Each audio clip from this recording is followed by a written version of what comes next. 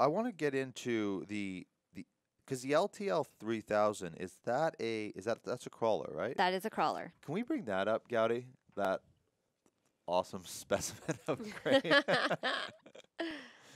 Here we go.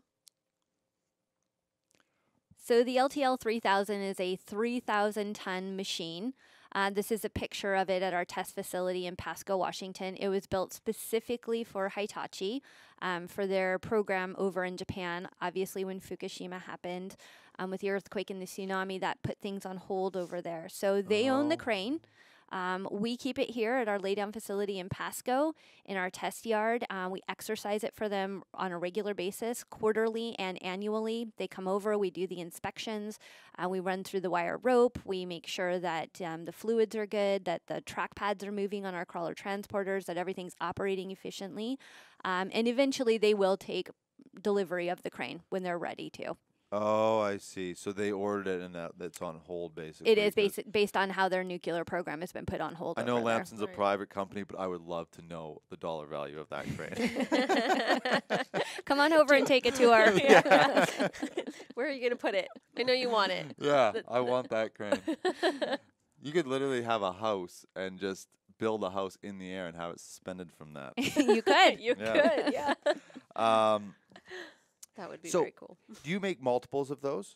Or is that like a special design? Like you build an LTL 3000. Is there one or is there 5 of those things crawling around? So there is only one LTL 3000. It was specifically designed and built for Hitachi to their specifications. Okay. If we had another customer tomorrow come to us and say, we would like you to build us an LTL 3000, we'd say, absolutely. They typically take about 18 months to build. Yeah.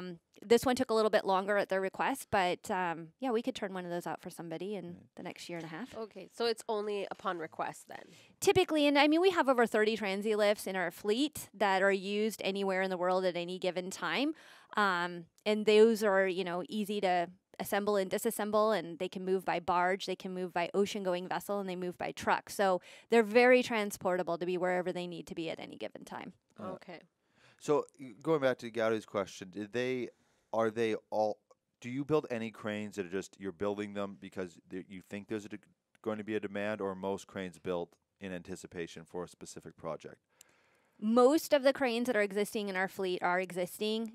The LTL 3000 was a new step for us. It is the biggest in our fleet. It was built for Hitachi. Yeah.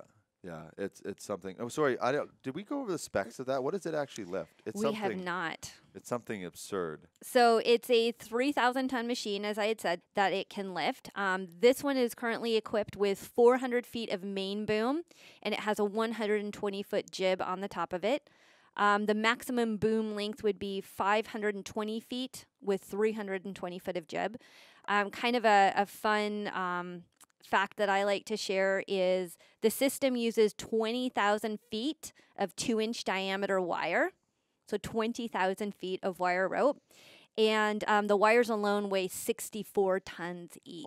Oh my! Wow.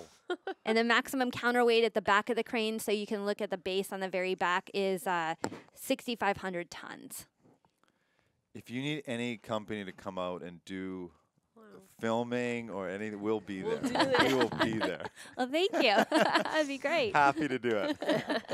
It's unbelievable. Do you still, you've been with the company quite a long time, and it's family and all, but are you still amazed by the product?